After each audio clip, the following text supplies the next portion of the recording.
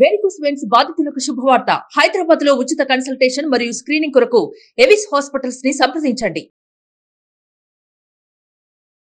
నమస్తే వ్యాస్. చాలా మంది పెద్దవారిలో ఇది మనం తరచుగా చూస్తూ ఉంటాం, అల్జైమర్స్. అంటే అప్పటిదాకా గతం ఏదైతే ఉందో మర్చిపోవడం, లేదా మ్యాక్సిమం గతం మర్చిపోయి ఎంతో కొంతవరకు గుర్తుంచుకోవడం, దీన్ని అల్జైమర్స్ అంటారు. కానీ దీన్ని మనం అవాయిడ్ చేయొచ్చా? ఇది ఏజ్తో వచ్చే ప్రాబ్లం కదా, దీన్ని మనం రివర్స్ చేయలేమని అనుకుంటారు చాలామంది. దీన్ని మనం ఏమైనా అవాయిడ్ చేయొచ్చా? అవాయిడ్ చేసే ఛాన్సెస్ ఉన్నాయా? బేసిక్గా ఫుడ్ ద్వారా, మనం తీసుకునే ఫుడ్ ద్వారా, ఆ జాగ్రత్తల ద్వారా దీన్ని అవాయిడ్ చేయొచ్చా కొంతవరకు, లేదా పోస్ట్పోన్ చేయొచ్చా? ఇవన్నీ మనం ఇవాళ అడిగి తెలుసుకుందాం. న్యూట్రిషనిస్ట్ శ్రద్ధా వ్యాస్ గారు ఇవాళ మనతో ఉన్నారు. She a certified wellness and health coach. నమస్తే అండి. నమస్తే, it's a pleasure to be here. Alzheimer's అనేది చాలా ఒక డిజాస్టర్ లాగా అనిపిస్తుంది ఫ్యామిలీ కోసం, specially not only the patient and ఈ ఫ్యామిలీ కూడా చాలా సఫర్ అవుతుంది, care takers, who ever are loved ones along with patient. ఎందుకంటే slowly there is total memory loss in the patient. It's very very painful disease, but there is no permanent cure. We can't do much about it. కానీ ఎట్లాగైనా అది రావడం postpone చేయొచ్చు. ఆ risk of Alzheimer's postpone చేయొచ్చు మన ఆహార modifications వల్ల. ఇది చాలా యూనిక్ రేర్ టాపిక్, చాలా వర్క్ అవ్వలేదు ఇంకా. నేను ఇప్పుడు దాకా ఈవెన్ ఐ డిడ్ంట్ హర్డ్, అంటే నేను ఎవరిని చూడలేదు who is doing neuro nutrition, PhD on neuro. శ్రద్ధా వ్యాస్ గారు న్యూరో న్యూట్రిషన్ మీద పిహెచ్డి చేస్తున్నారు, రైట్ నో రీసెర్చ్ చేస్తూ ఉన్నారు. Please carry. అందుకే నేను ఈ టాపిక్ తీసుకున్నాను. మెయిన్లీ ఒక పర్సనల్ గోల్ కూడా ఉంది. నా ఫాదర్కి పార్కిన్సన్స్ డిసీజ్ ఉండే. నేను నా ఫాదర్కి సఫరింగ్ చాలా క్లోజ్గా చూశాను.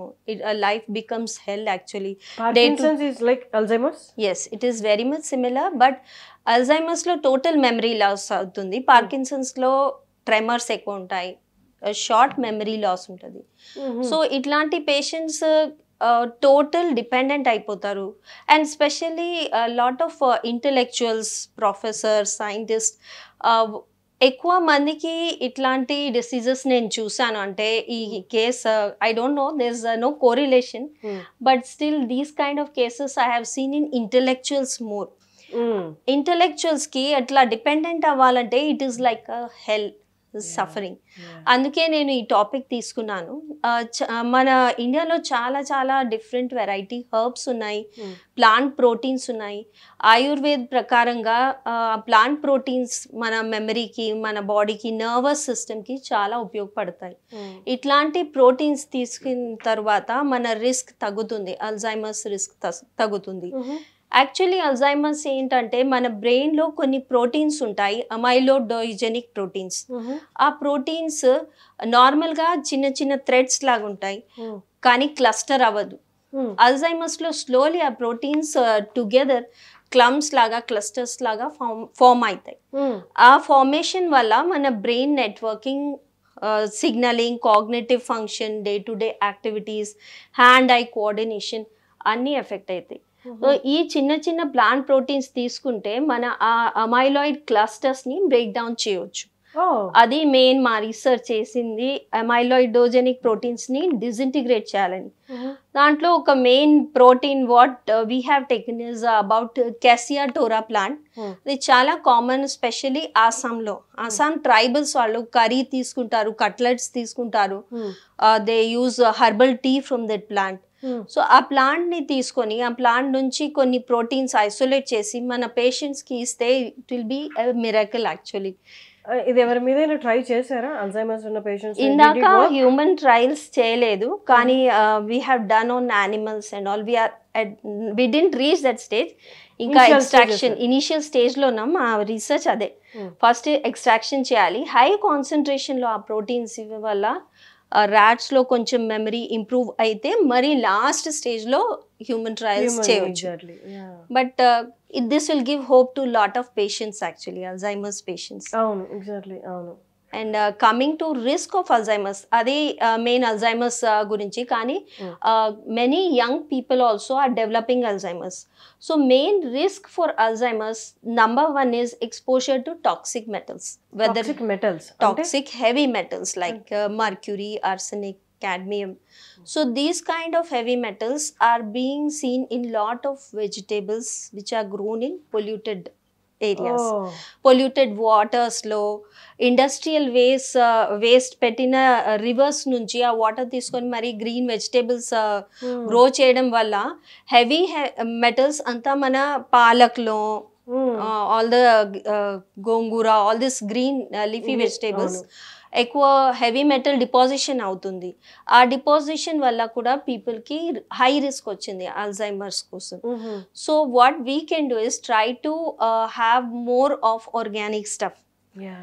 Purely grown vegetables which are grown in a better non-polluted soil with less of pollution, less of pesticides, then we can bring down the risk of the disease. At least not in early like 50s or 55 also people are getting. ఆ risk తగ్గాలంటే మన ఆహారంలో specially toxic metals ఉండొద్దు, అది మనం చూసుకోవాలి.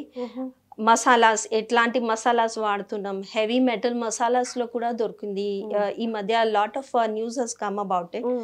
So what kind of masalas we are using and the main reason I can tell you is stop eating outside food. That will really help people. Mana intlo chese aharam, homemade clean food with good reliable masala source, or if you make a fresh in the kitchen masala sources, that will really help us rather than going for processed or highly masala laden foods. Mana street foods, all this dosas with lot of those things that can avoid actually. So that is the main how thing. about like ఇప్పుడు మనకి ready made garam masalas ఇవన్నీ ఉంటాయి మార్కెట్లో ఉంటాయి కదా, can we go for that? అంటే అవి తీసుకొని మనం వాడుకోవచ్చా?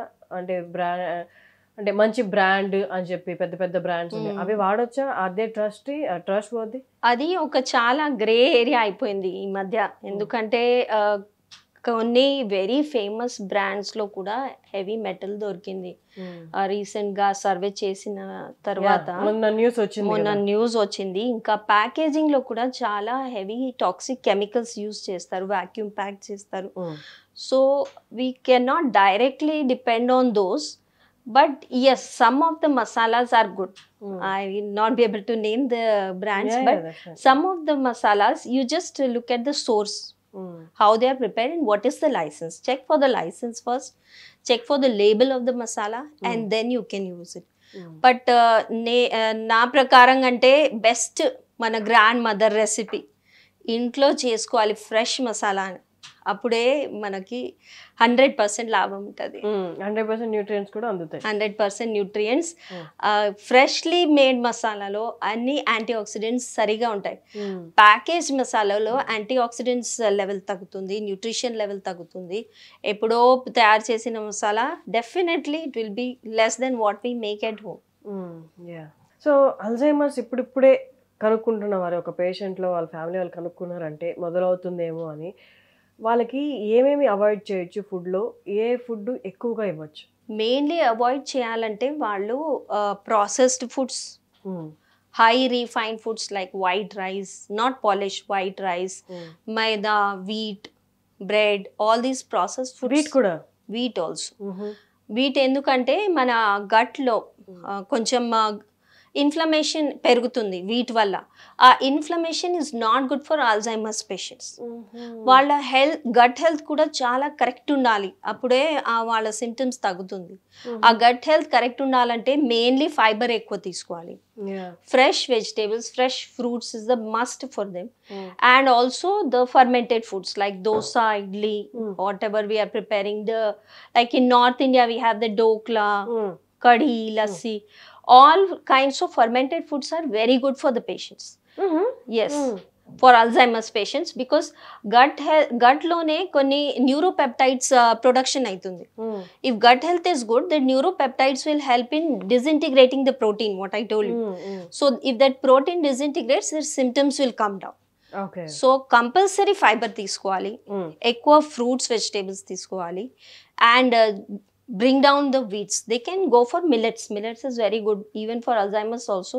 For everyone also, millets is very good. Replace the rice with millets, or replace the rice with regional rices, like we have something called as black rice, red rice. So if these kind of rice with pigmentation. They are colored because of the pigments like anthocyanins are present, flavonoids are present. So those pigments will help these patients a lot. So in that way they can bring down the symptoms. Okay. So ఇప్పుడిప్పుడే మీ ఫ్యామిలీలో ఎవరికైనా ఇలాంటి symptoms కనిపిస్తుంటే ఈ kind of food పెట్టచ్చు. And A kind of food avoid చేయాలో చెప్పారు కదా, white rice, wheat అలాంటివి. కానీ కార్బోహైడ్రేట్స్ ఒకవేళ ఇవ్వాలి అనుకుంటే అందరికీ డైలీ తినేది అదే కదా, ఇమీడియట్గా మార్చాలి అనుకుంటే వాళ్ళు తినకపోవడం అలా చేసినప్పుడు in place off white rice what they can take brown rice. Black rice అంటే కొంచెం రేర్గా దొరుకుతుంది మన కంట్రీలో.